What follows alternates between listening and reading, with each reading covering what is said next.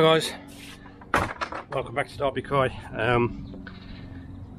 Right, sorry there was no video last week. I've just been so busy, absolutely horrendously busy. I've got this, I don't know, crap come off the roof. Look, all been cleared up recently. Anyway, as I say, I'm really busy.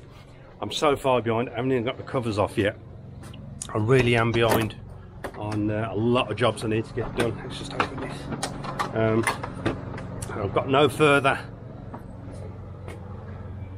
on the veg filter. I've done nothing on that. Still haven't sorted out a new pump for the skimmer yet. Still got to sort that out. I'm just so far behind. I've been really busy at work and everything else. Just stand here a minute. So, hang on. I can tell I live in the country. Bloody tractors going past. I said, yeah, I just really haven't done anything apart from standard maintenance, filter cleans and feeding them. That's all I've really been doing. So hopefully I'll get a bit more done this weekend. But I'm really busy this weekend as well. Tomorrow, I was going to have somebody around tomorrow to collect some fish, but it doesn't live too far away. So he's having a couple of issues he said that he'd like some help with, so I'm going to pop over and see him tomorrow, and I'll be delivering the fish. So round the back, the bunker, I haven't had any heat on for about a week to get the temperatures down a little bit, but obviously we're having a couple of nice, last couple of days have been quite warm, so the water's a little warmer, but I think the water in there is about 16 at the moment, 16 and a half, something like that. So it's not too bad. Once they're floating, they'll be fine. And then on Sunday as well, Sunday afternoon, I've got somebody coming as well to pick some fish up as well. So that'll be tomorrow, going out to do that. Let me just sit down here. Now one thing, I'm absolutely knackered. Yes, so we were having a little think, me and Graham, a little chat the other day about the last actual time we actually had a decent holiday, or a proper holiday. We had the occasional night away, that type of thing. And we were trying to work it out, and it was probably before we moved into this property. Sometime before, to be honest. And obviously we moved into here, and then we saved up for that and moved into here, bought the property, moved in, and then we've been trying to upgrade and renovate the property. Has been going along, obviously the pond as well, so we've been saving up for that. But for some time now we've been thinking about it, getting a caravan. Some time ago really had a good think about maybe getting a touring caravan, but obviously, as I said, moving into here and everything else, that got put on the back burner. And obviously we've got Bisley now as well. Oh, excuse me, that's my who's that? Oh. Work can leave me alone. So just get home from work and they're still bloody phoning me. Anyway, where was I? Yeah, we've got Bisley now. So as you probably know, I have mentioned in the past, we don't like leaving Bisley, so if Bisley don't go, we don't go. And it's just starting to rain as well. Going to get better. So we thought about getting a caravan, which would be perfect for Bisley. He can come with us. We can have some long weekends away. Obviously with my setup it's going to be a little bit difficult if we do, because obviously, you know, my Easy Pod, if I stop feeding a few days before, give the filters a really good clean out and all that, and then obviously don't feed while I'm away, I could possibly get 3 to 4 days without having to worry about the filters. And as for the bunker, probably the same as well. If I'm not heating around there, obviously in the summer it's going to be a bit warmer, but if I cut their food down, they're going to be fine for at least 3 to 4 days. So I think that will really give us a chance to have a holiday away again, some holidays. So on Sunday we are looking at possibly going to look at some caravans, because obviously tomorrow I'm popping out to deliver some fish, and then on Sunday I've got somebody coming on Sunday as well, so Sunday afternoon. So on the morning we're going to pop out and look at a couple of caravans. So who knows, may find something we like, and if we do, fantastic. We can hopefully get that, make an offer on it, whatever. And if we get one, get away for a while, which we're looking forward to. It's been a while now. Would be nice to have some longer breaks. And I have mentioned, said to Graham in the past, if we do get a caravan, we could possibly go down to the All England down in Kent. It is a long way to drive for a day, but it'd be a perfect opportunity then to possibly stay over the night. Take the caravan down there, stay down there, and do the national. So, not the national, the All England. So yeah, looking forward to that. Anyway, this rain's going to look like it's only a quick shower, it's not too bad. So yeah, got a few things to get to today, and then tomorrow I'm popping out to deliver some fish. I don't know if I mentioned that. I've been waffling that much. I don't know if I mentioned what I am delivering the fish tomorrow. He's got unfortunately he's got a couple of issues with a couple of his fish that have come out of winter with a few bumps and scrapes, and he's asked me if I can help him with those. So we'll have a look when we're there. So I shall probably catch you tomorrow. Okay guys, it's now Sunday. As I said, I'm going to bring up delivering some fish. I'm going to have a check a couple of his kayaks. Got a couple of small issues I want to have a look at. But this is where I am today. I'm here with Neil from Stoke Car Adventures. He has got his own YouTube channel, so pop on over, give him a subscribe, tell him that Bisley sent you. I will leave a link down in the description to his channel. So we're gonna, at the moment, as you can see, hopefully you can see, they're floating at the moment. So they've been in what, 20 minutes now? 20 minutes. At least about 20 minutes, half hour, somewhere like that. So I did bring my temperatures down on the grow one, so they're not too bad. They're about right now. So we'll get them in bowl so Neil can have a closer look at them, and then I'll probably get them on camera as well to show you what he's got. And of course, when you pop over to his own channel, you'll probably see someone there when they're in the tank or wherever. And then we'll get a couple of his out. So let's get them in the bowl, and we'll see you in a minute.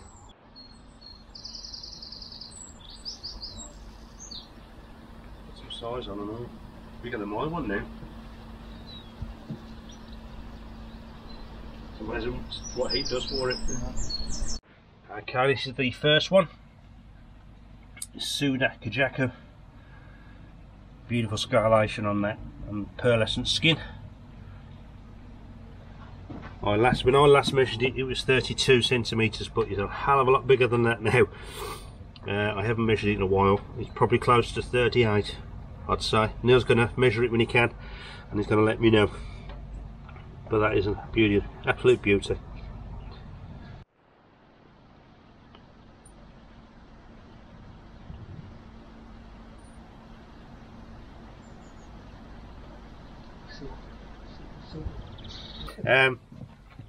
Here's his first one. That's a Suda Kikisui, and a beautiful 3-step Kohaku from Aoki. Again, beautiful, bit of natural light, so that Ben is really going to start to come out on that. Again, he's going to measure these up and then let me know.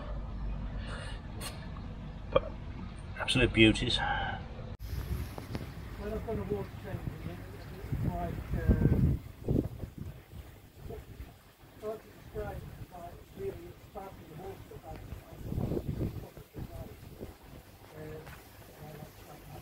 The idea is what the flow is,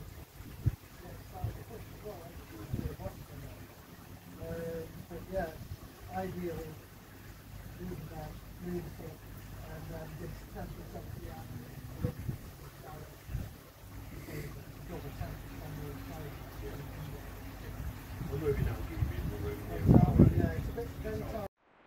Okay guys, so I've seen them fish are in the main pond now.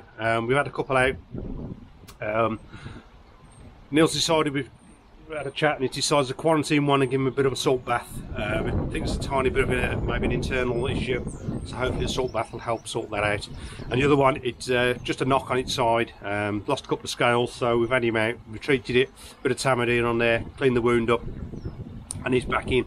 And I think Neil says, you said you're probably going to salt your pond? Yeah, I'm going to salt the pond and get up to 0.3. See how we got, yeah. It'll help with those, as you said, it'll help with them, especially coming out of winter now, with a couple of knocks. It'll really help them out a little bit now, so that'll be a good idea for that. Anything that helps. Well, yeah, it's not going to hurt them, it's only going to help them.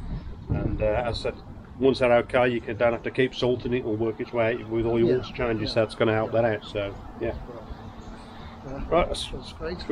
We'll go in there, have a quick look at his filter setup, and he's got a little grow-on setup as well, so we're going to have a look at that. Okay, so Neil's going to talk you through the filter system and setup he's got here. It's a little tight in here, but it's quite a lot of stuff in here for such a small area. Yeah. He's got 3 tempests in here. Too much. So you're running gravity fed to an easy pod. Yeah, so it comes up with a 4-inch bottom drain into the easy pod, and then from the easy pod it goes to a moving bed, which is a 100 litre water butt. And what media is that, K1 or? K1 in there, yeah. So that's got an air pump in there and just steering it up. And then it comes out of there via a valve to a pump, to a 10,000 litre berry pump, and then back up through to a tempest, and then back down to the UV to the returns. But you're thinking of moving, taking a moving bed out because you're getting air through with your pump? Getting air through, and there's not enough flow coming through. There's flow through one, but the other two, it's very minimal, so I need to get that. Yeah, so you're thinking of moving that moving bed and do it as a gravity return? Yeah. That'll cut the bubbles down going through your pump, definitely. Yeah, well that's it. I mean, when I've done a water change, and it's like it's hard to describe. It's like really it's spouting the water up out the top, and it just covers the sides. Yeah. And I won't stop that. The idea of the flow is to exercise the fish as well, and to clear the bottom of that. But yeah, ideally, moving bed, move it up, and then this tempest that's behind me, link it to the shower. So it's a double tempest on the shower there, coming from the skimmer.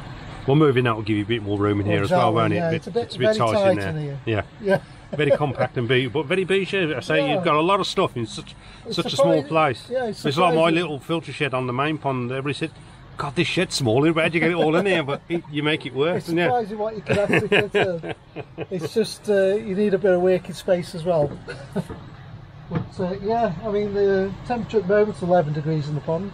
It was 12 yesterday. Yeah, well, it's a lot warmer. It's 19, 20 degrees yesterday. It's pretty freezing again today. Yeah, it's surprising.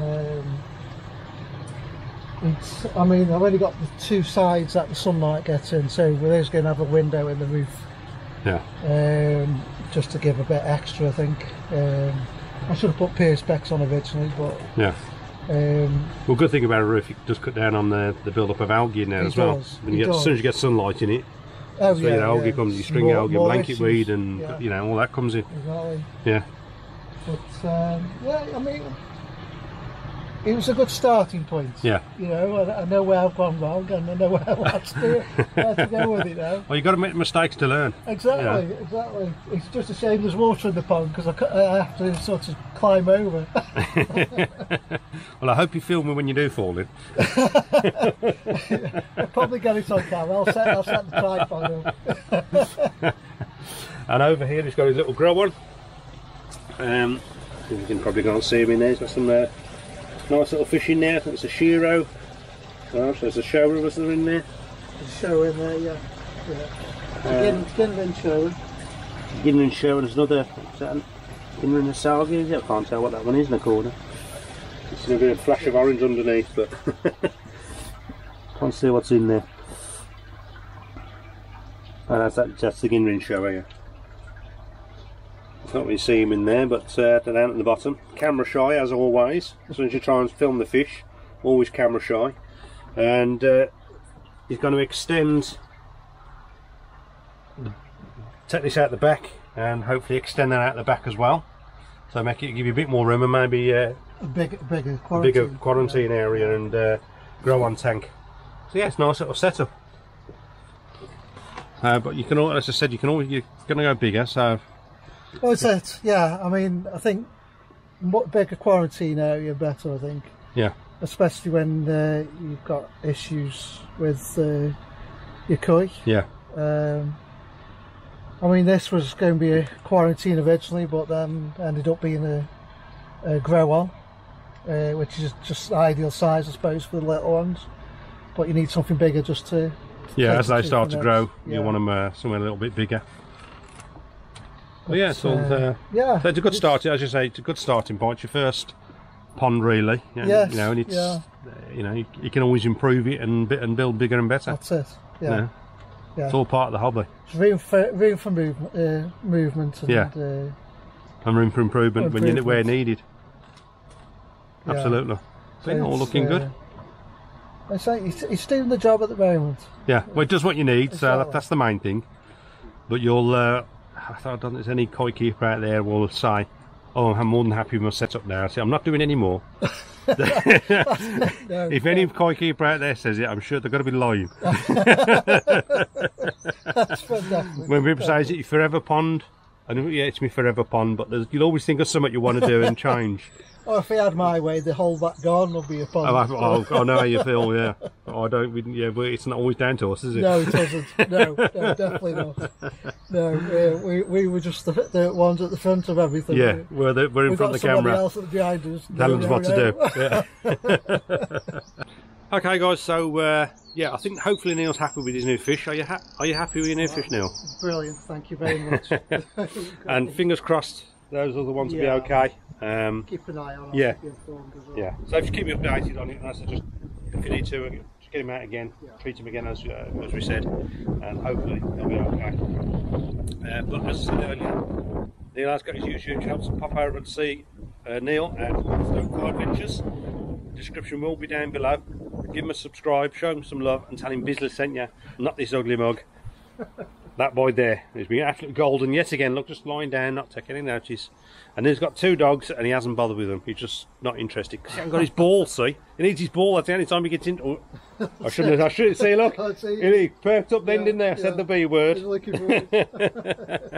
So yeah, pop over to see Neil at Stoke Car Adventures and give him a sub, and we'll catch you later.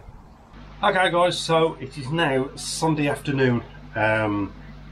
As I said previously, earlier on in the video, this morning I actually went out, we went out and had a look at some caravans, and some nice ones. Nothing's been finalised yet, no decisions made, and got back in now about, I don't know, 10 minutes ago, something like that. My visitor I had has now gone.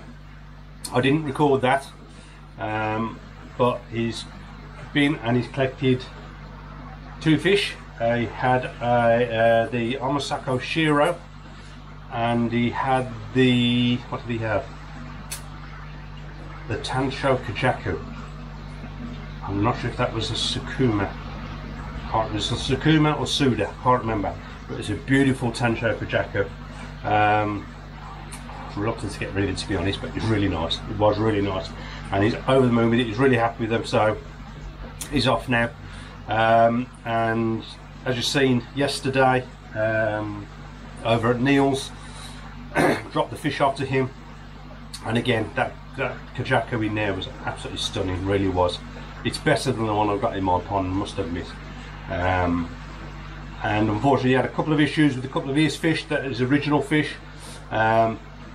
And he, as I said in there earlier on, he did quarantine one, and we've treated another one, so fingers crossed they're all okay. He's going to monitor them for a few days, and if they can start to get any worse, he's going to do more scrapes just to see if there's anything he missed. But hopefully all sorted, so as fingers crossed on that, Neil. Hopefully all okay. So yeah, I'll keep you updated on the caravan as and when.